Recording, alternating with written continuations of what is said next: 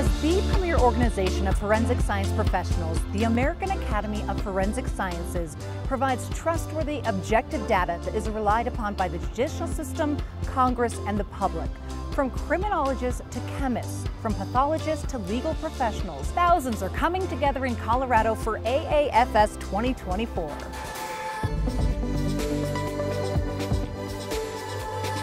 Welcome back to Day 2 in Denver. I'm Molly Hendrickson, and this is the American Academy of Forensic Science annual meeting, and this is AAFS TV. Today we take a look ahead and abroad as we focus on our international work and the future of forensic science. Straight ahead, we'll hear about preparations well underway for the ISABS conference in Croatia. With only one goal, to fight the crime in every single point globally. Plus, we spotlight the newest section to the Academy, forensic nursing. I feel moved and called to be a servant of these patients. And it's forensic nursing that gets the attention today as we continue our tour of the organizations finding new ways to advance the forensic science field. We're packing a punch on the second day, and we want to make sure you never miss a minute. You can find the latest AAFS TV episodes on the TVs placed throughout the convention center, on channel 66 in your room at the Hyatt Regency, on the AAFS meeting homepage and the meeting app,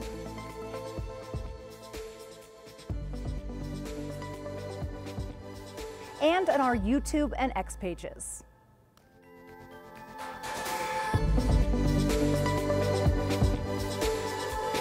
We begin today abroad. The work of the AAFS is felt far beyond American borders. Here in studio now is International Affairs Committee Chair Sam Ibrahim to explain the collaboration among the forensic science communities abroad. Thank you so much for joining us. You're very welcome.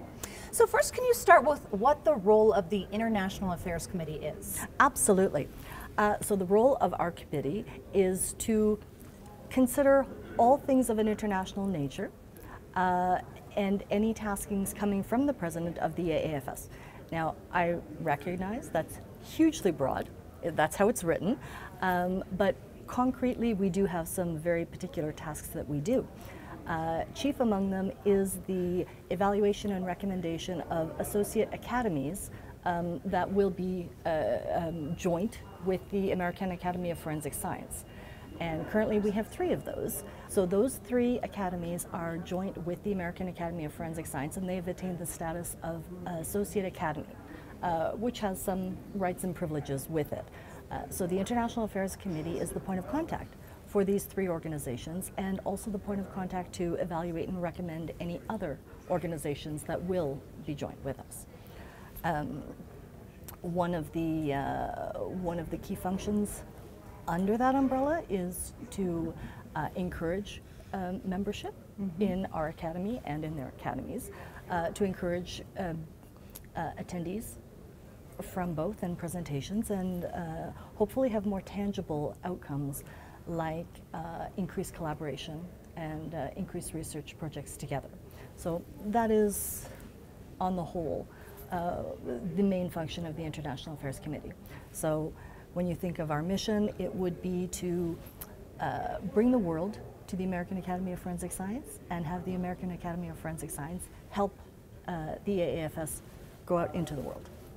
We keep hearing that word collaboration a lot as we do these interviews. Obviously, it's very important. Yes, extremely important. I mean, one of the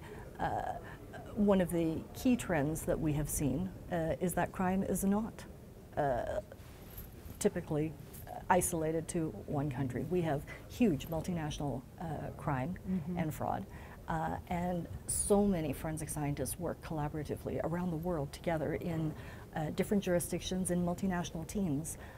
So here at the Academy, we like to think that we are a venue to bring people together to make those collaborations.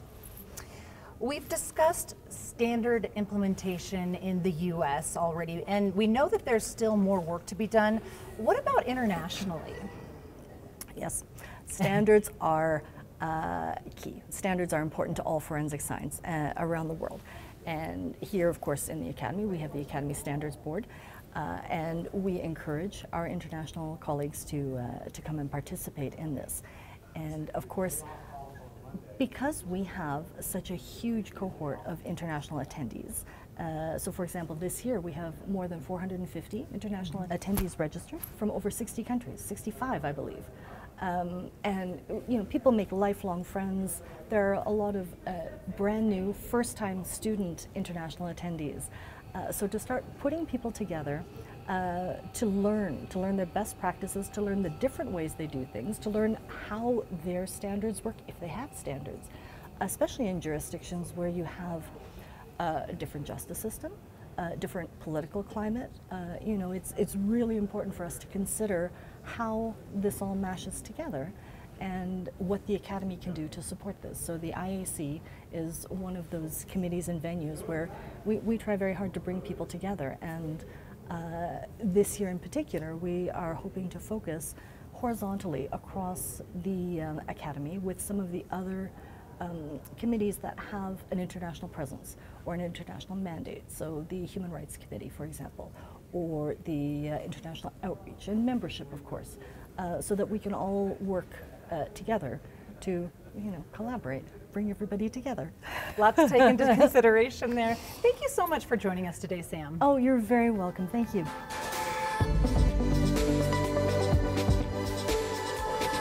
Staying overseas, the upcoming International Society for Applied Biological Sciences Conference is coming up in June in Croatia.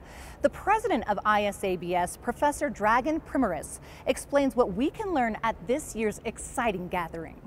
The idea is to bring knowledge to the society, forensic society worldwide, and collaboration with the American Academy of Forensic Science is something that naturally happen. Actually, International Society for Applied Biological Sciences is a sister academy of American Academy of Forensic Science. So with jointly forces, we are bringing knowledge to the forensic science community worldwide. Every other year, we are having gatherings in the Republic of Croatia. The president of American Academy of Forensic Science is coming, and we are having more than 600 participants for more than 70 countries worldwide. And what is the main concept is to bring in knowledge and latest technology for every single participant. That's exactly what we are doing with the joint forces.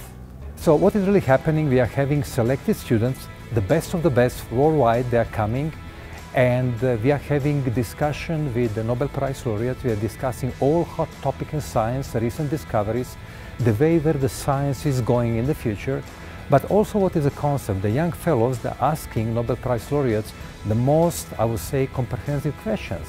What to do to become Nobel Prize laureate? What you would change in your life if you're coming 30, 40 years back? How you discover help humankind, and so on. So that's exactly what is going to happen this year in Split. Many questions, great discussion, and 4 Nobel Prize laureates. But also what is very important, what we're planning to introduce is, I would say, educational concept in every single level of the new generation of forensic scientists, with only one goal: to fight the crime in every single point globally. Turning now to the desperate need for sexual assault nurse examiners. The demand was so great in Indiana that the state started the Indiana SANE Training Project. While the program began at the University of Southern Indiana, the training and technical support for these critical nurses has expanded across the state. The Indiana SANE Training Project is a collaborative effort led by Southwest Indiana AHEC and the University of Southern Indiana. We work to help ensure that individuals who have been impacted by crime or trauma have access to medical forensic care. This is often through training medical personnel such as nurses or advanced practice registered nurses to become what's called a sexual assault nurse examiner. We help provide their didactic training, and we offer them clinical training and support. And then once they are operating independently and practicing within their facility, we also offer continuing education. And the people that are involved in the project, who teach, are all very dedicated and committed, and those are the people that we need to continue supporting through this project so that we can have a real impact on the state.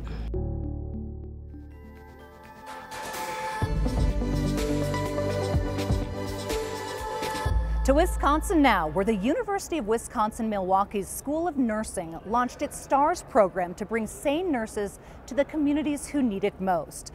By offering robust training in forensic skills as well as identifying social determinants, STARS looks to mobilize their highly trained nurses across Wisconsin to bring attention to an overlooked health issue. For decades now, forensic nurses have been working toward transforming the way that healthcare is delivered to patients that have experienced violence. We found that there was a lack of sexual assault nurse examiners that were serving populations of color. The STAR program that is based at the University of Wisconsin-Milwaukee was founded for the reason of increasing the number of sexual assault nurse examiners in the state. I want all nurses to understand that all patients deserve compassionate, patient-focused care. So I'm hoping we're going to increase our curriculum. We'll bring in more students. We'll hopefully precept those students into teaching and grow forensic nursing within the state of Wisconsin and throughout the United States.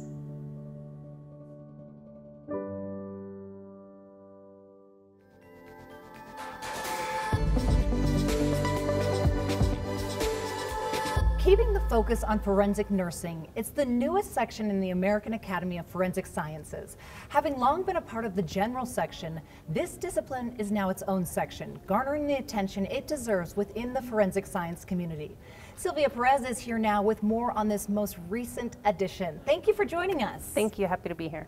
So first of all, as we mentioned, it is the newest section. What does this mean to be recognized as a standalone section by the AAFS? Being recognized as the 12th section of the American Academy of Forensic Sciences is a milestone acknowledging evidence-based practice of forensic nursing science, as well as the health and welfare of the patients that the forensic nurses serve. What are some of the biggest challenges in forensic nursing? A couple of challenges in forensic nursing are the dissemination and the establishment of forensic nursing worldwide in response to human violence and human rights violation. Another challenge is support and collaboration with other disciplines. While the health and welfare of living victims is a priority, forensic nurses also balance the precision of evidence-based preservation, impacting the work of criminalists and the judicial process. So we know that one of the biggest challenges facing forensic nursing is the issue of rape kits and how they're processed. What steps are being taken to make sure that they are being tracked and processed correctly? Tracking rape kits has been a hurdle for the entire forensic science community. Forensic nursing supports and champions tracking of rape kits to demonstrate accountability to sexual assault, survivors having the courage to come forward for care and evidence preservation. How pivotal do you think that forensic nursing is to the overall forensic science community? Forensic nursing provides trauma-informed, compassionate care, which establishes a bond of trust, prioritizing the health and welfare of victims of violence while empowering the survivors to choose to participate in the criminal justice process. Empowering survivors, really an important piece of this. Yes. When you're talking about forensic nursing, what do you think one of the biggest misconceptions is? Oftentimes, forensic nursing is assumed to be for the post-mortem environment. Forensic nursing responds to living victims of crime, such as adult and pediatric sexual assault, elderly maltreatment, interpersonal violence, stabbing victims, gunshot victims, even mass disasters. Forensic nursing also practices in the field of death investigation.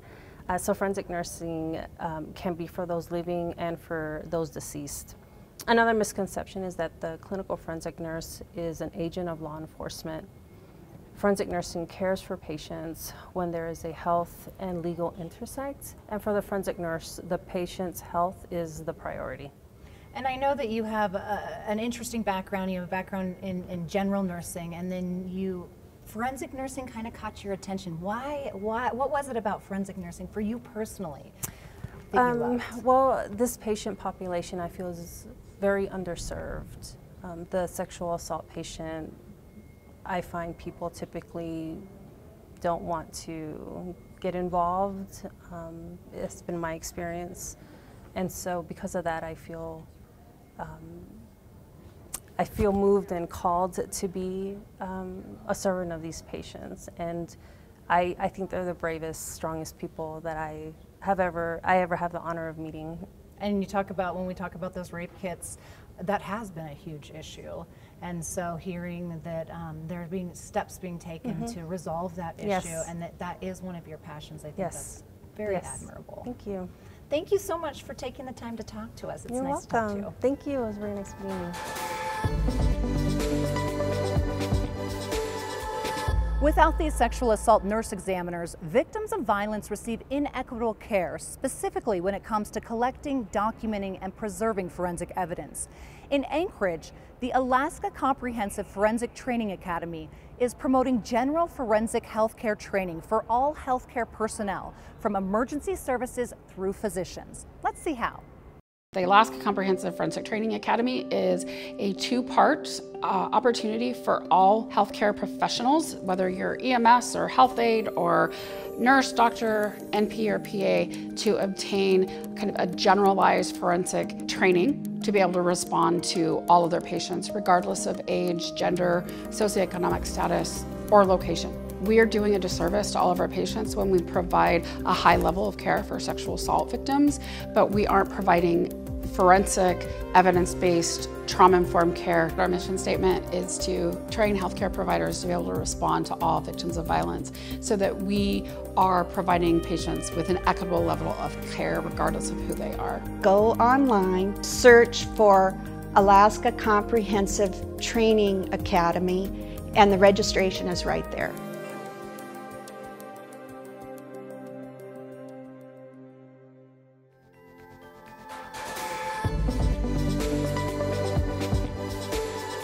The big question we're all asking this week is, does forensic science play a role in ensuring justice for all? Vinny Desidero from the National Institute of Standards and Technology is here to explain how standards implementation is a part of the answer. Thank you so much for joining us. Oh, thank you for this opportunity.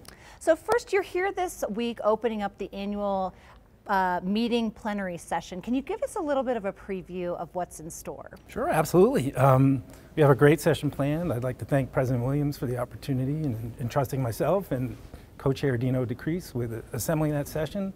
We have 4 very dynamic speakers that are going to address the topic of justice for all from this forensic science perspective. That's Tiffany Roy, we have Sarah Chu, Adele Quigley-McBride, and John Butler. It's going to be a very thought-provoking session, so I hope everybody comes. I think it's something that everybody's going to be talking about for the rest of the week. Sounds like it's going to be action-packed. I think so. So the issue of standards conformity continues to be a hot topic in this field. Where do we stand on implementing consistent standards?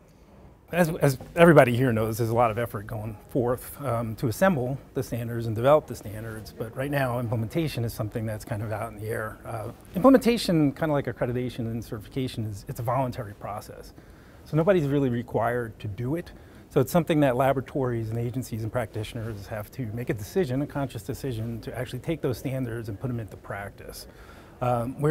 We at NIST are trying to capture some of the information to see how much implementation is actually going on. And it seems like a lot of labs are implementing the standards, but they're not necessarily declaring that implementation. So we want to try to capture more of that data and encourage laboratories to declare implementation so we can use that information to help feed the process, to improve the standards, find gaps where standards need to be created, and just make a much stronger national system of standards. What measures are being taken to ensure that the forensic sciences field has results that you can reproduce and trust? Well, that's pretty much the whole nature of standards, right? You know, if you think about the United States and how many, there's 50 states, and each state has villages and cities. If everybody had their own driving rules, it would be kind of a mess. Nobody would know what's going on. Exactly. Standards in forensic practice actually would help kind of set up a system like we have with our road systems, so that everybody's on the same page, everybody's training in a similar manner, and everybody's operating in the same fashion as well. And then on the other end of that, the way information is reported and passed off to triers of fact, and people who are going to interpret that information in courtroom situations, they know how to approach it, where things are going, and how it was done. So it kind of streamlines the process. Adds consistency, yes. What further work needs to be done to bring forensic science closer to meeting these goals? Really, the big question is the implementation question that you asked earlier. The standards are there. They're being created. There's hundreds of volunteers that are putting forth excessive amounts of time to build these standards, create them. Making sure that people are using them and that they're all consistent and harmonized is a big challenge, but also making sure that laboratories are implementing them. That's probably the biggest challenge with respect to standardization right now. The standards are there. We just have to make sure that people are using them in the best way possible, and then we're improving them based on the information as they're battle tested in that environment. Vinny, I know you've got a busy week ahead of you, so thank you for giving us a little bit of your time, and it's great to talk to you today. Thank you. Before we wrap up today, we're talking with attendees about where they see the future of forensic science heading. I think it's heading towards more multidisciplinary interactions between different practitioners, academics, and a variety of researchers, and even across different disciplines as well. So in other words, many of the areas where traditionally you might have had people specialize in some areas more, some people may be involved in more, if you will, like a broader context of forensic science. In some ways, maybe that's going back to how some things were many, many years ago, perhaps. I think there's a lot of ways it's headed. I mean, one thing that we've been discussing is AI, and I teach, and we discussed that from an educational perspective, but here at this meeting, we've also started discussing it from forensic science perspective. So that's going to be interesting to see how that plays out. For me, the future of forensic science is a multidisciplinary approach and sharing of innovations and sciences. And I hope that for me, the future of forensic science is in Italy. Definitely the future of forensic science, I think, is based a lot more in statistics. We want to ensure that we're developing appropriate basis for our conclusions, making sure that all of our work, all of our evidence, all of our science is really sound and strong. That way when it gets to court, we can be very confident in the opinions that we're giving and the testimony that we're giving. I think the future is definitely in the technology that is now being accessed. I think AI is a huge one coming into play, as well as cybersecurity is going to be ever increasing. And I also think that DNA evidence, the new advances in that technology, with cases like the Innocence Project and organizations like that, I think that'll only grow in popularity, and I think that's where the field is headed.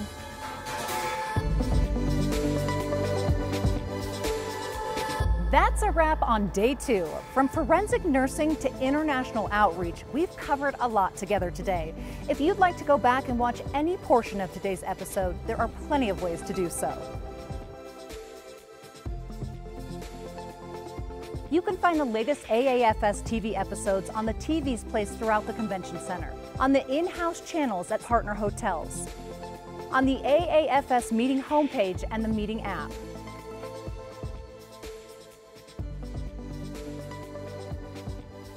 and on our YouTube and X pages.